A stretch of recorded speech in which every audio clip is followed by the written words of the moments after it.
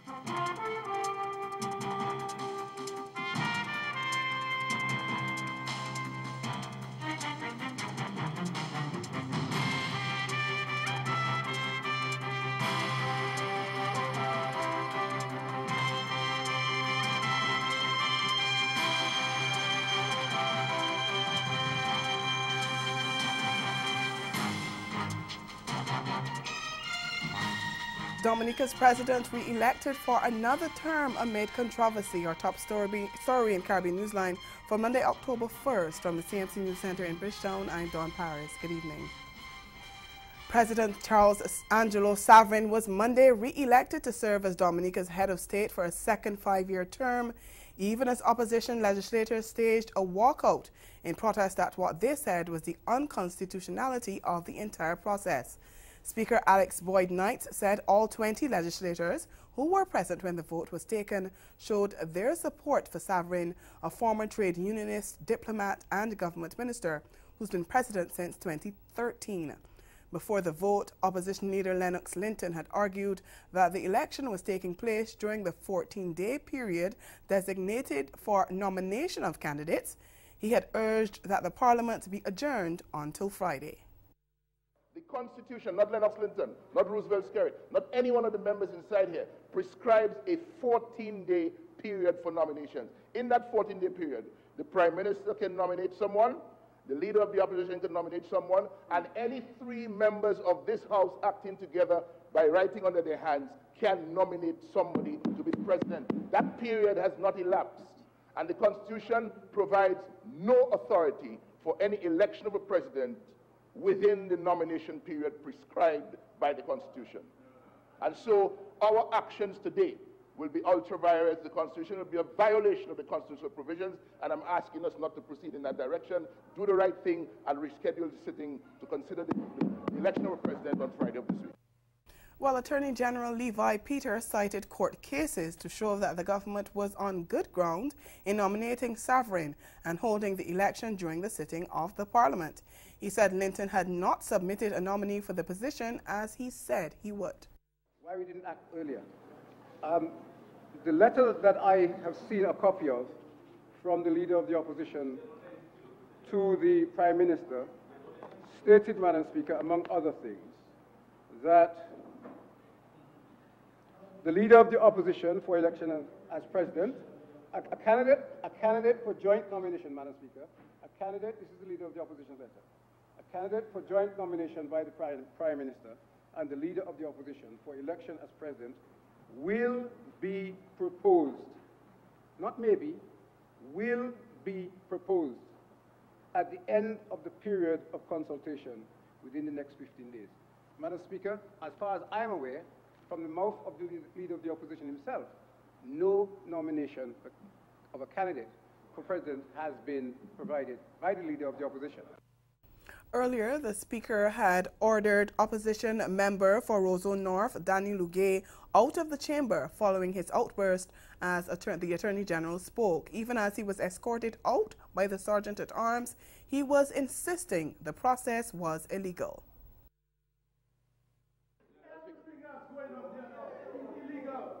Please go outside. No, the member is on his feet. You can't have 2 members on their feet. Take your seat, please. I'll call on you. Yeah, Frenchman. Hello. Au revoir. À bientôt.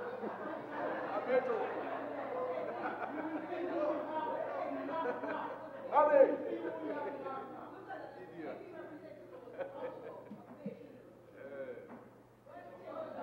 No control of himself.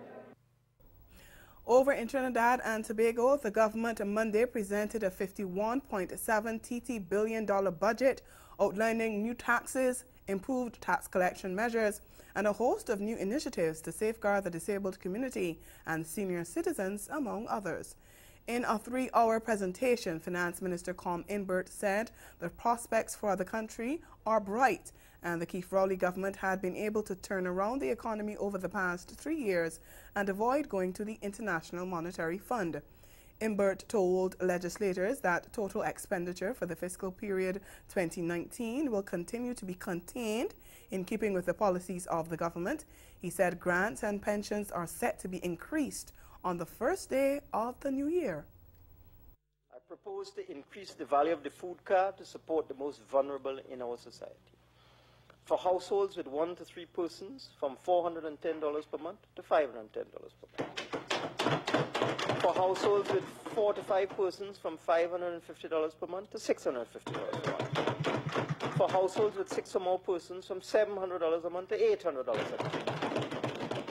Madam Speaker, the increase in the value of the food card will cost an additional $29.2 million annually and will impact 24,330 deserving households. This measure will take effect on January 1st, 2019. Disability grant. Again, redistributing income. Again, to support those least able to support themselves. We propose to remove the age eligibility for the disability grant under the Public Assistance Act to allow children under the age of 18 to access the grant. Staying in Trinidad and Tobago, Prime Minister Dr. Keith Rowley led his Team Red in a total sweep of the internal polls of the People's National Movement on Sunday. Campaign manager Rohan Sinanan said the victory was an endorsement of the political leader. The slate had included Finance Minister Com Imbert, who contested the chairmanship of the party. Other successful candidates included Public Utilities Minister Robert Lohunt as Vice Chairman and Forrester Cummings as General Secretary. Apart from Rowley, the other uncontested posts were that of Lady Vice Chairman, held by Planning and Development Minister Camille Robinson Regis, and Labour Relations Officer, held by Labour Minister Jennifer Baptiste Primus. During the campaign, Rowley had called for total endorsement of his team. Over in Bermuda, opposition leader Craig Cannonier has been confirmed as the new leader of the One Bermuda Alliance, the OBA. The party said on Monday that the 55-year-old businessman, who was sworn in as opposition leader a week ago, is now also the leader of the party. No other nominations for the post of OBA party leader were received by Monday's noon deadline, so Cannonier was elected by acclamation. He says the OBA must now change course and carry on what it started in 2012 when it was elected to government before suffering a crushing defeat at the hands of the Progressive Labour Party in last year's elections. Cannonier thanked his predecessor, Jean Atherden, for her efforts during her tenure as party leader. Atherden resigned as OBA leader last month after 8 of the party's 11 MPs registered a vote of no confidence in her leadership. And with Cannonier now confirmed party leader, former Premier Michael Dunkley said it's time to rebuild the OBA. He said the party has gone through a difficult period since the last election, and now it's time to bring renewed energy and enthusiasm to the important work that must be done. In other news, some small marijuana farmers in Jamaica are fearful that investors in the island's ganja industry won't treat them fairly, and they're questioning whether the Jamaica Cannabis Licensing Authority will implement measures to protect them from being bullied out of the industry. We get more in this TVJ News report. The biggest problem for small farmers in the local ganja industry. Some have the land and a plan for the ganja, but the lack of scientific expertise for testing. As a result, some have been searching for partners overseas. While they do that, others remain hesitant. Cannabis expert Montel Williams wants those persons to weigh the pros and cons. 0% of nothing is nothing. So start thinking about what a partnership is worth to you and acknowledge that person for what they bring to the table also. That may be true, But at least one local farmer says while investor support is critical to development and growth of the sector, the Cannabis Licensing Authority must do more. Too much people I've seen come back to Canada and talk about, oh, I'm going to get Jamaican ganja for $1. You know how much people have to suffer and bleed and sweat for you to get $1 ganja? You feel good about that? That can't go on anymore. We're not going to allow that. And with concerns that small farmers may be bullied out of the ganja industry, Vice President of Canadian publication Marijuana Business Daily, Chris Walsh, offered this suggestion to the government. Create something into the program that benefits small growers. It could be a type of license, so a small tier license that gives them an opportunity to get into this regulated market. If you don't craft that into your regulations, what happens is the big companies eventually dominate everything, and then it becomes like every other industry where there's a couple big players and that's it. The last thing they want to do is put this brand new, potentially thriving industry that could put Jamaica at the center of a brand new sector and put that into the hands of 3 or 4 businesses. Still to come in Caribbean Newsline, some good news for Dominica as it seeks to become the world's first climate-resilient nation. Stay with us.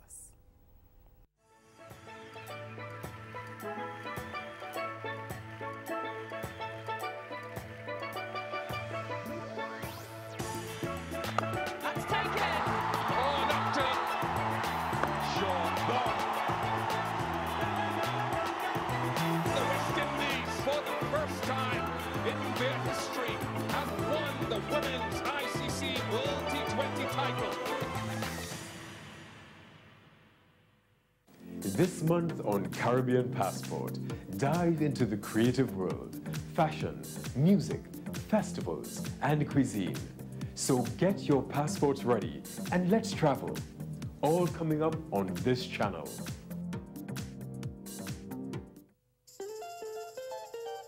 Dominica's World Creole Music Festival in 2018, October 26, 27, 28 at the Windsor Park Stadium in the capital city, Roseau. 3 nights, over 8 genres, 40 years of independence, 1 location, Dominica, the 20th edition of Dominica's World Creole Music Festival.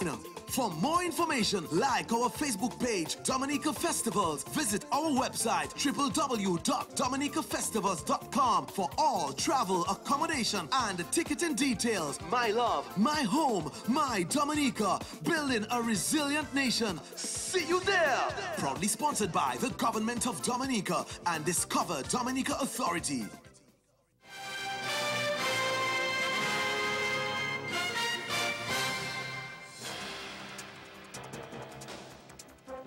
The World Bank on Monday said it's providing $31 million in additional funding to finance disaster prevention in Dominica. The bank said the funds will go towards an ongoing project for building resilient infrastructure and strengthening capacity to manage disaster risk in the Eastern Caribbean country, which was hit by Hurricane Maria just over a year ago. Prime Minister Roosevelt's Carrot said the project is part of a larger $115 million package of support from the World Bank for hurricane response. They had approved a significant portion of that for agriculture and housing, and the balance had to go to the board for its consideration, which is about $31 million. And we're very pleased the fact that the World Bank has found favor with our application as a country, and that they have approved that additional $31 million, which will go towards infrastructure, and infrastructure more specifically in the east of Dominica, in the Canalago territory, going to Atkinson, going to Petit-Soufrière, Cassie-Bruce, Saint-Sauveur, Morpeau, Deeper. All of these areas will benefit dramatically from these funds. As you know, there's some works ongoing in this part of the country under the VRP program. And so that is an additional sum which would address some issues there in the east. Because, you know, this part of the country can become challenged during disaster time, and we have to build more resilience and adaptation in those areas. Well, 1 year after Anguilla was severely impacted by another hurricane, Irma, Chief Minister Victor Banks says he's pleased with the progress the island has made. He says he's satisfied with the recovery, especially compared to other places that are still suffering as a result of Irma's hit. That hurricane was the strongest storm on record in the open Atlantic region and claimed at least 130 lives as it made its way through the Lesser Antilles in September last year. It left $64.76 billion in damage, making it the fifth costliest tropical cyclone on record. But 1 year later, Banks is happy to report that the electricity grid in Anguilla and the island's telecommunications services are operating again. The airport is functioning, and we are preparing to accept night flights. So generally, I think that we've come a long way. We've restored ourselves to a level of normalcy.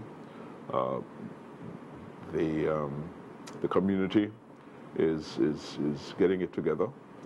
Homes are being rebuilt, repaired, and there are still a small group of persons, especially persons who had challenges with their homes even before Hurricane Irma, that we still have to provide some assistance for. While Banks says the population was generally prepared, he observed that too many people waited until the last minute to get themselves ready. The Chief Minister tells CMC News the preparation took place over a shorter period than is advisable, and he thinks the island needs to put preparedness programs in place much earlier. Relief programs, I think that in terms of ensuring that citizens got the needed supplies, I think that we had supplies, but they were not sufficient for the kind of event that took place, and the distribution network needs to be improved a little better. Of course, there were reasons why we had those challenges, because the road networks were not in place, because a number of persons who were involved in the program themselves were facing some serious challenges. And generally speaking, I think that at the end of the day, that aspect of the program needs to be carefully researched, and the lessons learned in terms of preparedness for the aftermath that will be useful for us going forward. Several Caribbean countries were rattled as two earthquakes hit the region within a 6-hour period between Sunday night and Monday morning. The University of the West Indies Seismic Research Center says the first quake with a magnitude of 4.0 was felt in Martinique, Dominica, and St. Lucia. That occurred Sunday night at 9:20 p.m. A 3.3 magnitude quake occurred at 3:35 a.m. on Monday and was located 20 kilometers northeast of St. George's, Grenada, 107 kilometers southwest of Kingston, St. Vincent, and 159 kilometers northwest of Tobago's capital. The Seismic Research Center said there were no reports of injuries immediately or damages caused by the earthquakes, and which were the latest in a series of tremors felt in several Caribbean countries. The SRC has been warning the region to be prepared for a major quake. Just last month, Trinidad and Tobago recorded a 6.9 magnitude quake that caused infrastructural damage to several buildings. Ahead in Newsline Sport, rain ruins the third T20 International between West Indies and South Africa. Stay with us. This hurricane tip comes to you compliments the Caribbean Disaster Emergency Management Agency and the Caribbean Media Corporation. Be prepared. Take photos of important documents and secure them in waterproof containers or bags.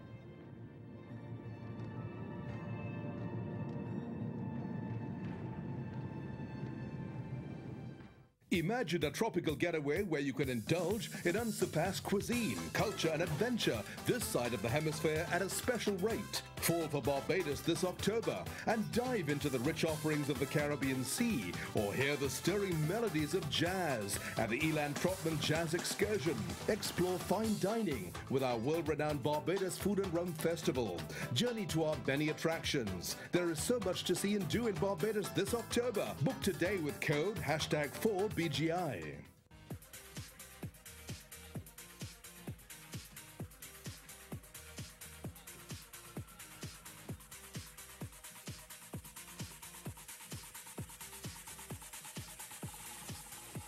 Tell us a little bit bit about what sports are going on at the Sports Fest. Sure. This is the 9th year of Sports Fest, and we've got, of course, EVP Tour here, sand volleyball. We've also got behind us pro watercross, jet ski racing on the Kanawha River.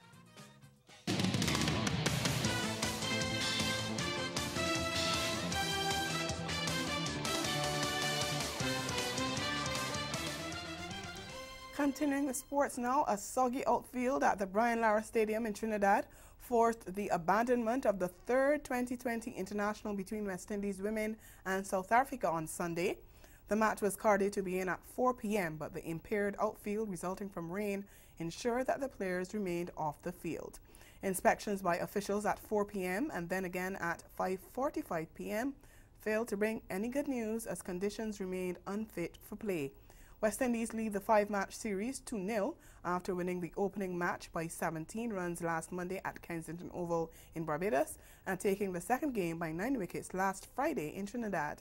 The 4th T20 International is set for Thursday, also at the Brian Lara Stadium.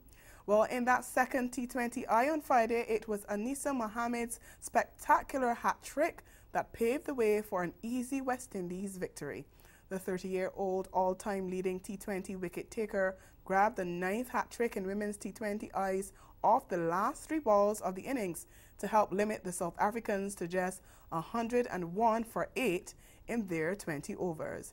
TV6's Vinod Narwani reports. After beating South Africa in the first game of the series, the Windies were looking to do more damage in Trinidad. The Proteas made a poor start as Liza Lee was caught of the bowling of Hayley Matthews for a duck. Matthews struck again, furniture disturbed, and South Africa were in trouble. Dane van Niekerk and Mignon du Preez were the main contributors, putting on a partnership of 50 for the 4th wicket. Off-spinner Anisa Mohammed did the damage with the ball by having du Preez caught by Taylor for 27. Van Niekerk was caught in the deep for a top score of 36, another one for Mohammed. Marizanne Kapp was stumped to give Mohammed her 3rd wicket. Sarah Smith was bowled by Mohammed for naught. Mohammed took a hat-trick to finish with a fifer by removing Massa Bata class for 0. South Africa were restricted to 101 for 8. When the Windies replied, Matthews and Natasha McLean put on 30 for the 1st wicket before Matthews was out for 17 in the 7th over. But McLean and skipper Stephanie Taylor tormented the South Africans with an unbroken stand of 72 for the 2nd wicket. They cantered to 102 for 1 in 15.3 overs to win by 9 wickets, with McLean not out on 42 and Taylor unbeaten on 35. The Caribbean side leads the 5-game series 2-0. Meanwhile, Mohammed says the team is banking on a series sweep to send a warning to teams coming to the Caribbean for the T20 World Cup. TTT's Kent Fuentes tells us more. It was great to be back amongst the wickets, and even better to have picked up her first hat-trick in front of a home crowd, especially on a night that had significant meaning to her. It feels great to get my first hat-trick at home in front of my home crowd. It was my 3rd 5-wicket haul. I was really pleased with my performance today, and to be honest, today I wanted to really perform because this is the first time my grandfather actually came to see me play after 16 years. This is the first time that he actually see me play live. With 3 matches to go, the talented spin bowler says her team wants to sweep the series. It's good to go 2-0 up in the series, but it's never over. We still want to go 5-0. Coming up, we have to defend our World Cup, so it's good to see that we can win games from now on. Hopefully we can take that all the way through and defend our World Cup. The West Indies will defend their T20 World Cup title on home soil in November, and Mohammed believes this is something that can work in their favor. We're really excited to play the T20 World Cup and defend our title at home. We have a really good record playing at home. We have won most of our matches playing at home. And just knowing that the fans will be coming out and looking at us, that is motivating us to go out there and defend our title. Mercedes secured the top 2 spots for Sunday's Russian Grand Prix, with Valtteri Bottas edging teammate Lewis Hamilton to take pole position. Bottas edged Hamilton by 0.145 seconds after the world champion made mistakes in the middle sector on both his laps in the final top 10 shootout. The result was only his 2nd pole of the season. While still in motorsports, a Jamaican-born karting racer has made it into the top 3 spots in the world following podium finishes on the international circuit. We get more in this TVJ News report. Alex Powell, the son of one of the region's top rally drivers, John, has been representing the Caribbean with pride, ending the season as the third-ranked mini-class karter in Europe. The young Powell, who's been karting for 18 months, has stomped his authority among the world's best drivers in the Minimax class. It means a lot because, I started when I was 7, and I didn't know that I would be this good in 3 years. Powell's first taste of major success came on June 24 during the first leg of the WSK Open Cup Championships in Brescia, Italy, where he placed third overall. Just over a month later, on July 29, he placed fifth overall after one third place and two fourth place finishes on the second leg of the championship at the Adrian Raceway, also in Italy. Powell's biggest success over the 4-month period came at the Panamanian Rock Cup in Colombia on August 19, where he recorded two first-place finishes. Powell, who ended the season with another third overall finish on the final leg of the WSK Open Cup in South Italy, was surprised by his world ranking. Young Powell, who now lives in Europe and attends the Max Verstappen Driving Academy, has long-term dreams of driving in Formula One like Britain's Lewis Hamilton. I think next year I will move up a category, and I think in the next 3 years I'll go into Formula 4. I guess being around so many drivers like Montoya's, Juan Pablo Montoya's son, Fittipaldi's son, Stensoni's son. There are a lot of ex-world Formula One drivers, NASCAR drivers, rally drivers that are in go-karting now at this early age. That he has developed friendships with them, and he is looking at something different. His coach is Coach Max Verstappen and Sebastian Vettel, so I guess it's only natural that he would want to look to do that. Meanwhile, David Samuel Jr., the president of the Jamaica Karting Association, who invited Alex to Jamaica, says his performance in Europe will now open doors for more local karters. And that's sports. We'll be right back. Caribbean Newsline is brought to you by the Barbados Tourism Marketing, Inc.